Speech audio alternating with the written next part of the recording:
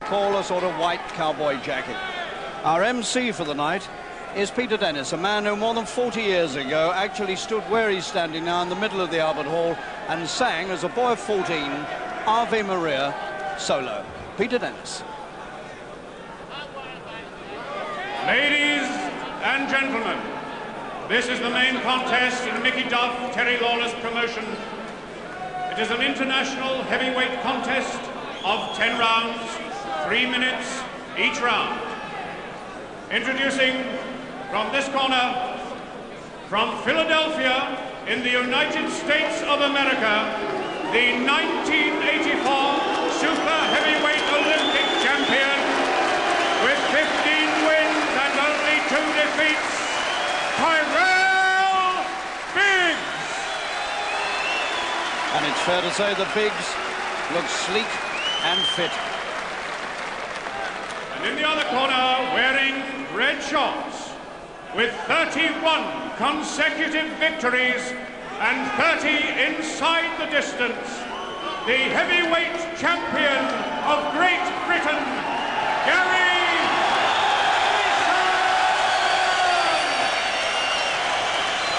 Clear to see that Mason, British heavyweight champion, has already captured the public imagination.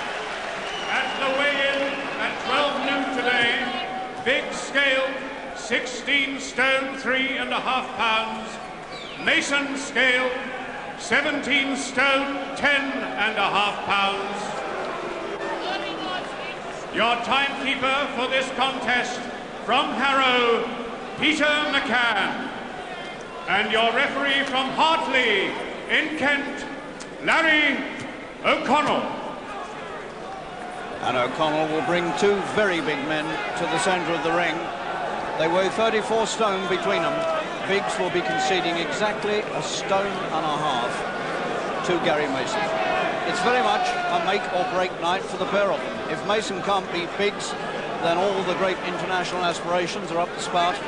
And if Biggs can't beat Mason, then he surely is on his way out as a big-time boxer.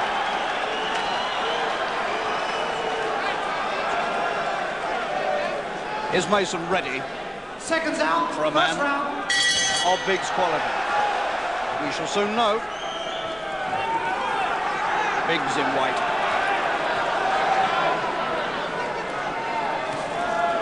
Some 3 to 4 inches taller than Mason, but conceding 1.5 stone. Biggs is not renowned as a heavy puncher. He's noted for boxing skills. He cuts badly. Both eyes have been cut in fights in the last 3 or 4 years. Mason carries the big dig, and Mason is already going looking for him. And Biggs has been known to wilt under heavy pressure.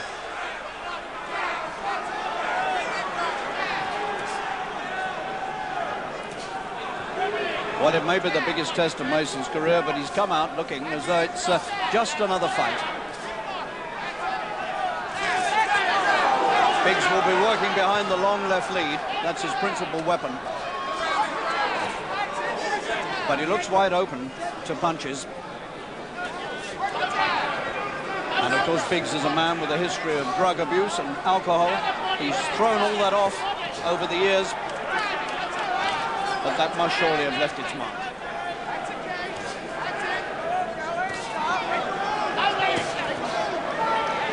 Biggs has had only 2 fights in the last 2 years, and he's lost them both. One to Mike Tyson, and the other to Damiano of Italy. And he got cut in both fights.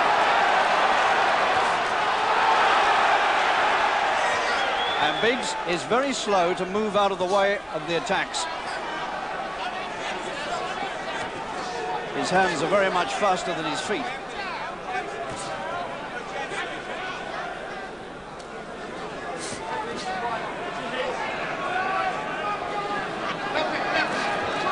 And already the poised look that Biggs came into the ring with has disappeared.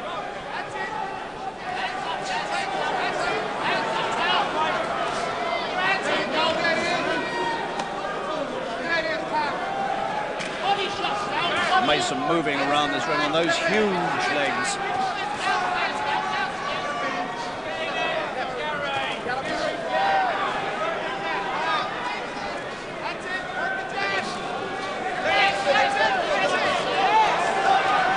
And he mustn't let Biggs get set with the jabs. Biggs confident.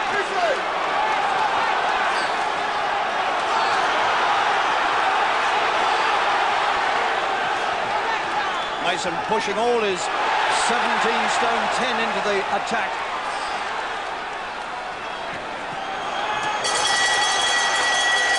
And Mason glares at Biggs as the bell goes.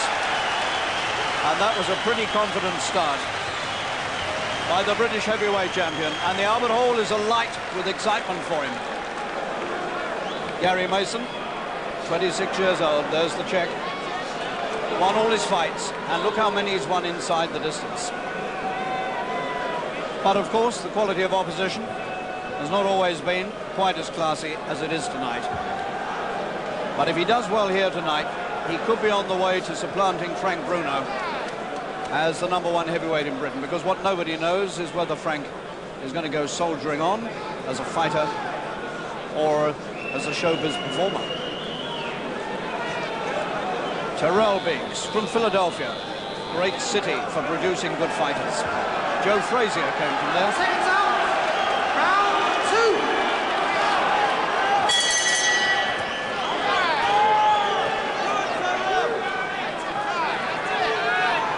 Mason, streaming water from his face.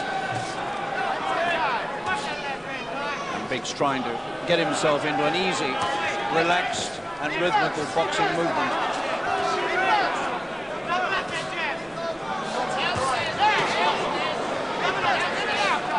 Biggs, of course, was the Olympic super heavyweight champion in Los Angeles in 1984.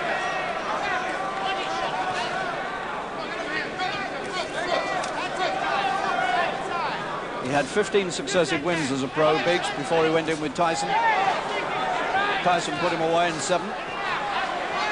And he's only had 1 fight since against Francesco Damiani. Good right hand from Biggs. And that stung Mason. Mason very nearly lost his head there.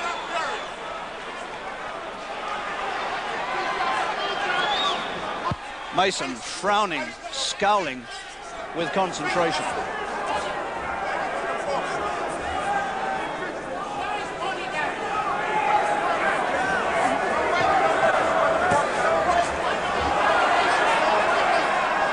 So far, Biggs has taken Mason's best punches quite well. But he has been known to go under when the pressure gets really hot.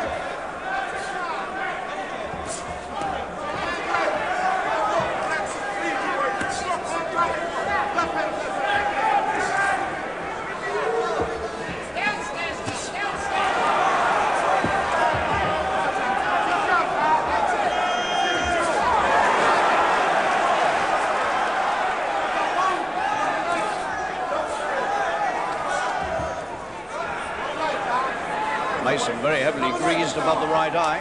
He was slightly cut in training a fortnight ago. If it had happened a day or two later, this fight might have had to be postponed.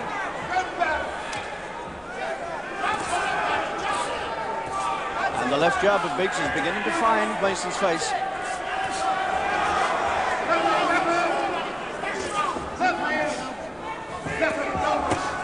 That's a thundering right hand from Mason. Biggs takes it well.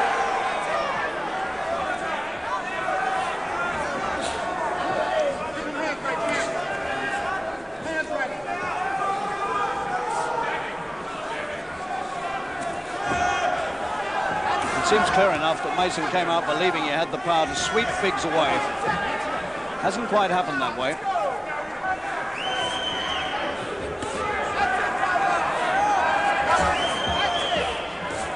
Of the two men, though, Biggs is the one breathing hard. 6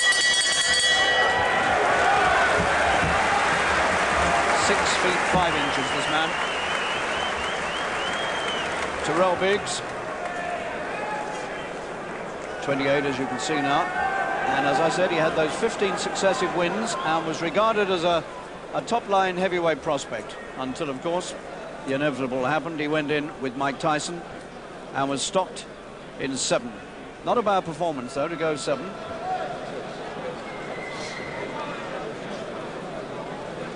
Well, there was one useful right hand from the American here that shook Mason. There it was, and that stung Gary into an onslaught of action.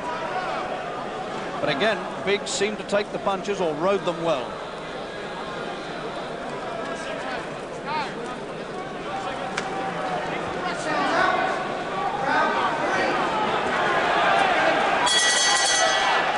Both men's faces heavily greased.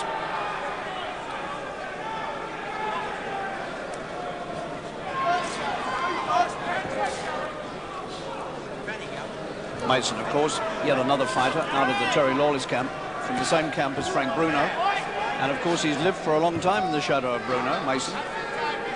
And that hasn't been easy. But now he holds the title that Frank never fought for, the British Heavyweight Championship.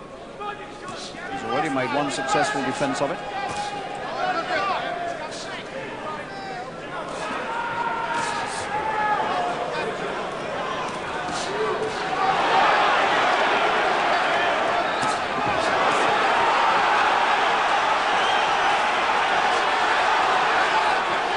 And when Biggs is hurt, he looks most dangerous.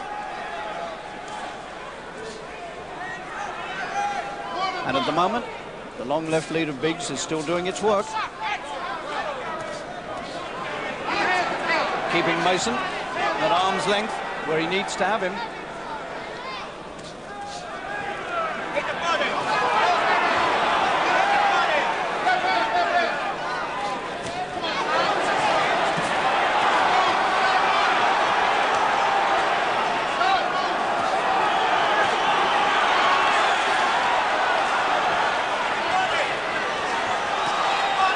Mason again setting up a big attack.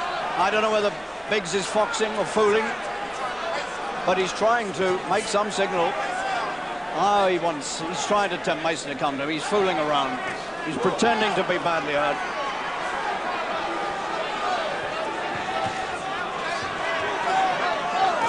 Biggs fighting open mouth. He's been breathing hard now for 2 rounds. And looks as though the going is tough. How much of that is real, how much is put on, I'm not sure.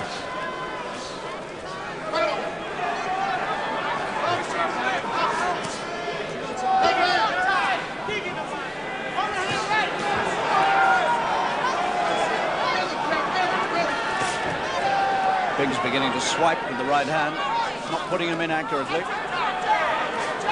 But the left jab, which is his principal punch, he doesn't have much of a right. But is the left enough to keep Mason away from him and to stop Mason doing a lot of damage? He's beginning to clown Biggs. And the lefts and the right still come thundering in on his head. It's round 3.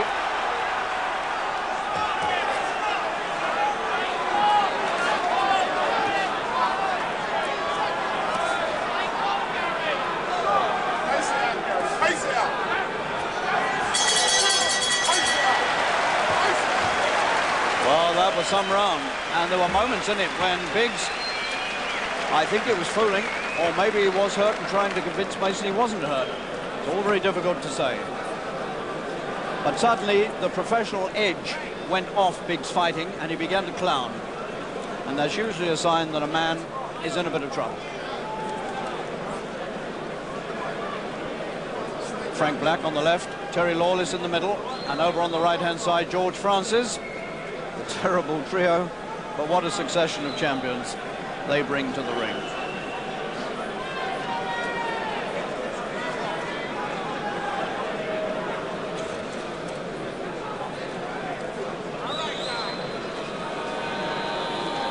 Round 4 coming up.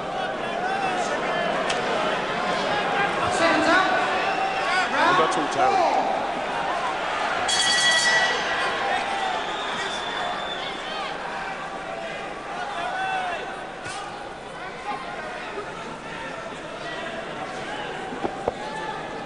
Mason, of course, well used to fighting American opponents. He usually finds very little else. He fought his first American opponent in 1986, a man called Charlie Hostetter, and they've mostly been American since, and most of them haven't lasted very long with Mason. But here we are in round 4, which is a little further than Mr. Mason is accustomed to going.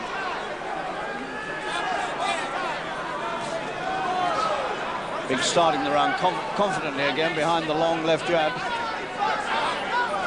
Mason's got to find a way inside that. Might just have to step the pace up a little.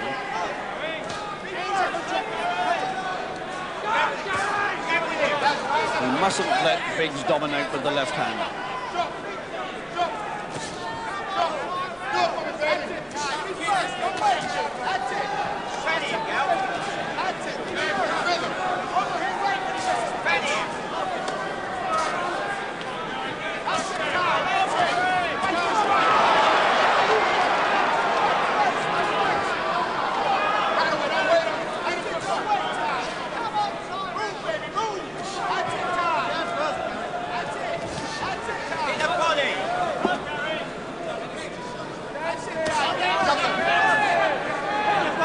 Mason has eased off his work and he's allowing Biggs to settle down behind the left.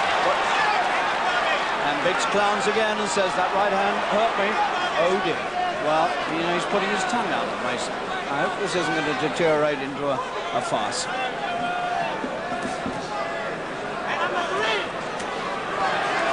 One or two hefty punches from Mason will stop all that.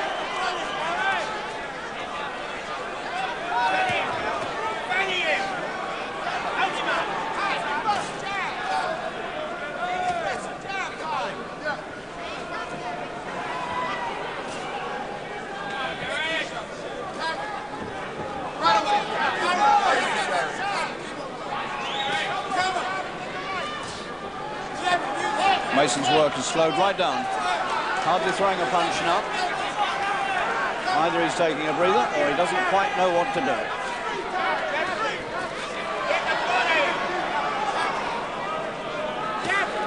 He had a period like this against James Tillis, but he came through in the end. But certainly Mason is going to have to step the pace up, because if he allows Biggs to settle down, Biggs will outbox him. That was not a good round for Mason. But then we've got a man here who can probably give us a better opinion. Frank Bruno is sitting ringside. What do you think of it? It's so easy to talk from this side of the ring, Harry, you know what I mean? And it's this big test, you know what I mean? It's a bit rocky at the moment, but he should sharpen himself up because he's a very good boxer, and if you let him get confident, he gets very cocky and he starts jabbing out and starts clowning. Why do you think Gary's eased off a bit? I'm not too sure. Most probably he's paced himself out. He's looked for the big bombs and he's just when he's hitting Tyrell Biggs with him, he's just messing around, he's messing up his confidence, so he's got to pace himself out and save himself, Harry. It's so easy for me and you to talk over this side. Absolutely we should be in there, you know, taking the couple of blows. You should be in there, but I should. That's right, Harry. You should be making the tea. You don't think he's worried? You don't think he's worried about he can't quite get to the man, do you? No, he's a slippery customer. I hope he gets to him pretty shortly, Harry. Thank you, Frank. Speaking to you.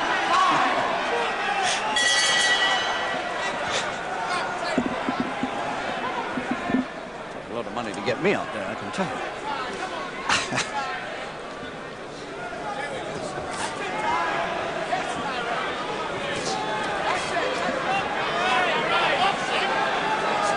Well, you heard what the big man said.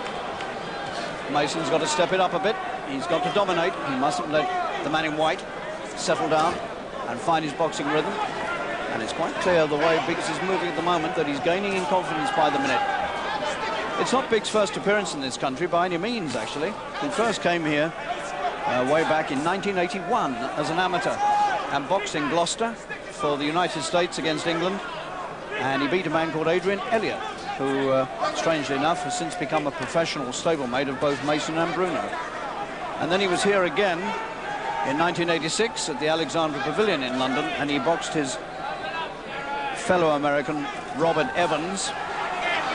Well, Biggs stopped him in 5 rounds, but he wasn't very impressive. In fact, neither man was. So this is a little more impressive showing from Biggs than on that night.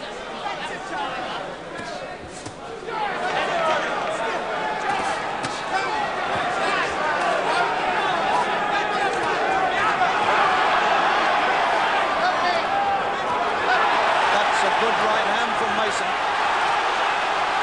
And if he could follow up now and really get the man against the ropes and hammer him, it might change Mr. Biggs' mind about things. Now he's thrown him over. That's a stone and a half advantage that did that. Unless Biggs is getting very, very weak on his legs. The big melon-sliced grin on Biggs' face.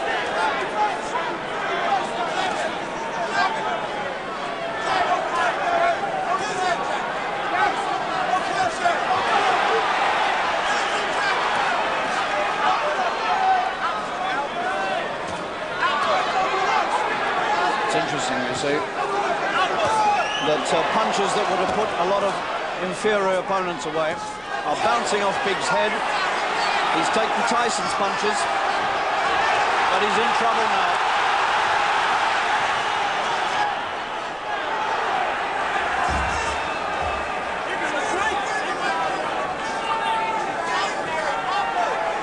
And Mason, when he does, really throw the bombs.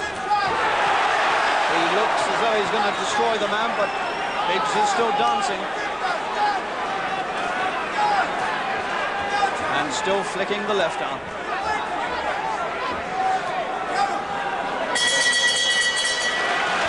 And Biggs was very glad to break it off. He was thrown over in that round, and I think that was a sign of weakness.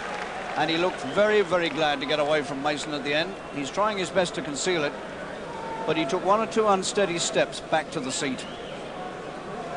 Tyrell Biggs, 28 years old, who's managed by a woman. He wasn't in his early days, but he's had some managerial disputes. And a lady called Leslie Roncari from Windsor Locks, Connecticut, who's a racehorse owner and breeder, is now his manager. She's not in his corner, but she's sitting there somewhere near him.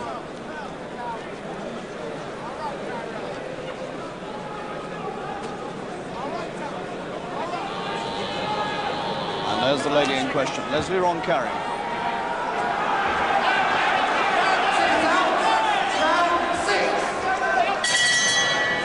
Well, this might be the moment for Mason to go all out.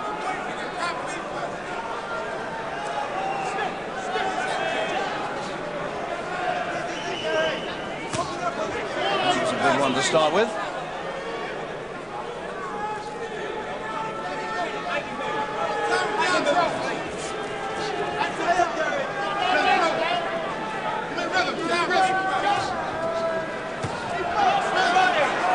I think Biggs now is relying very much on a bit of talent and a lot of kidology.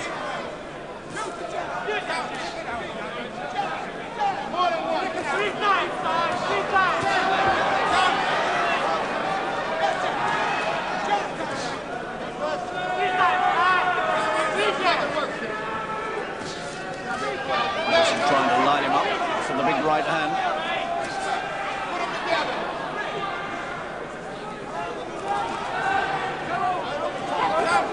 Mason won his British title against Hugh Roy Curry with big right hands, and he defended it against Jess Hardy and finished that with a good right.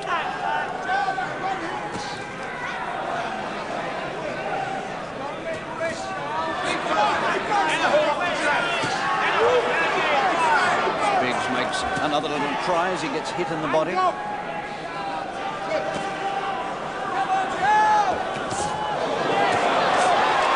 Suddenly opens up with two hands, Biggs, and Mason really mustn't allow him to do that.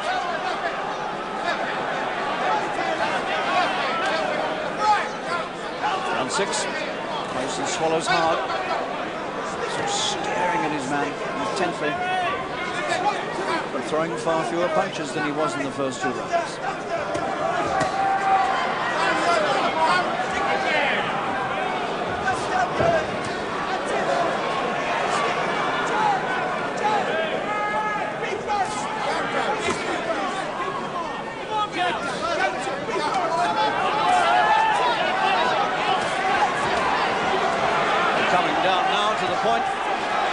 one wants it most.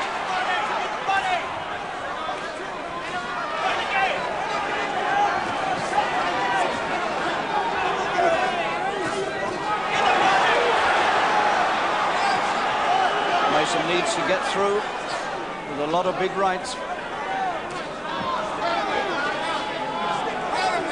as he's never going to outbox him.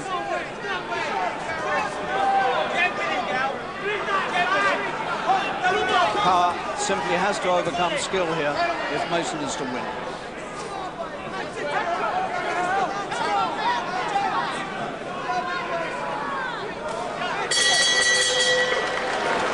Biggs has the last word with the left hand as Mason goes back to Terry Lawless once again. Mr. Bruno, sir. Mr. Carpenter. You haven't been boxing recently. Yeah, I haven't been boxing. I've been ducking and diving. You have been ducking. Harry, can't we talk about this fight? Wait a minute. Millions of watching. You're going to duck and dive into pantomime. Yeah, right, yeah. Christmas, end of the beginning of December. So next year, any chance you might just get back into the ring and give us a look at you again? Yeah, I think if you let me warm up with you.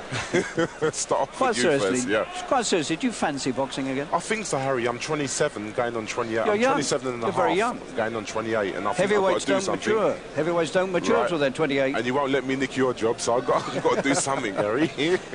So we might see you in the ring yet, right. Eh? I hope so. Thank you very much. Exclusive, Harry.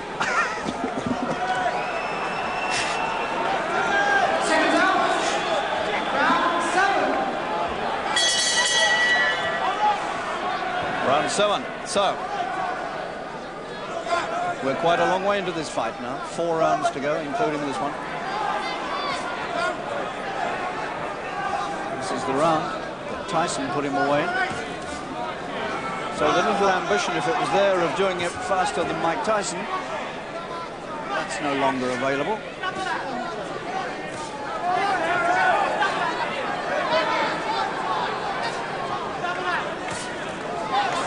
One of the interesting things so far about this fight is that Biggs' eyes have stood up to whatever punishment they've had to take, and he certainly has suffered with his eyes over the years.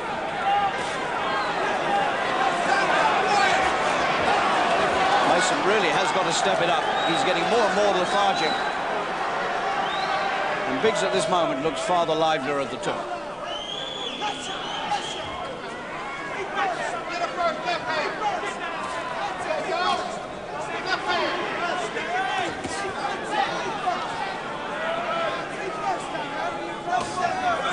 Biggs is a man whose best days were thought to be behind him.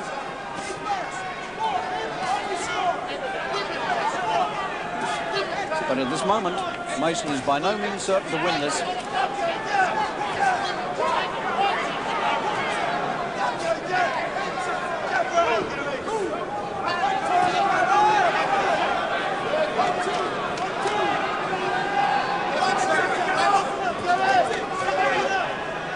hasn't even been the threat of a knockdown yet.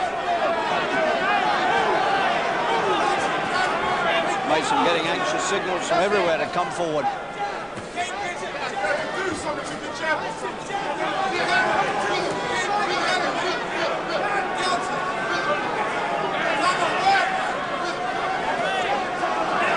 Mason's beginning to look as though he's sold out. Desperate right hand. No direction in it. Looks as though it's almost too much effort to lift the arms now for Mason.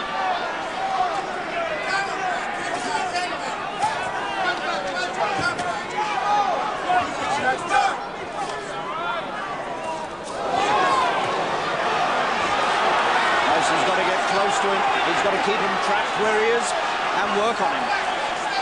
But I don't think Mason can put too many punches together consecutively now.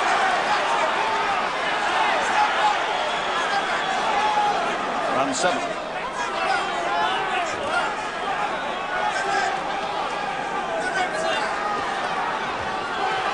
All about determination and who's going to stick with it. Oh, he's got him with a right hand. He put a short right hand in. And I think the bell's gone, but the count will continue. And he's out.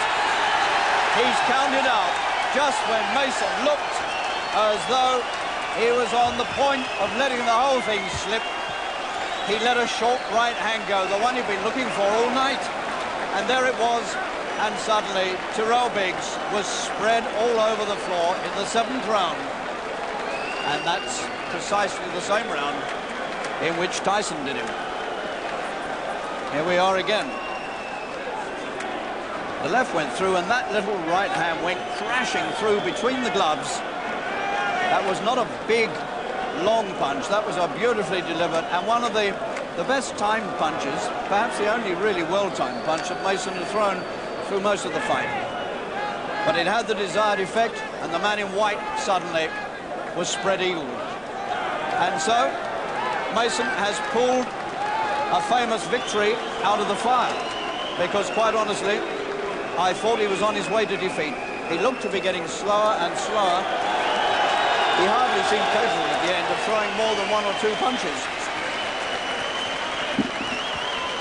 But in the end, he produced the one that mattered, and he got rid of the man who'd been taunting him.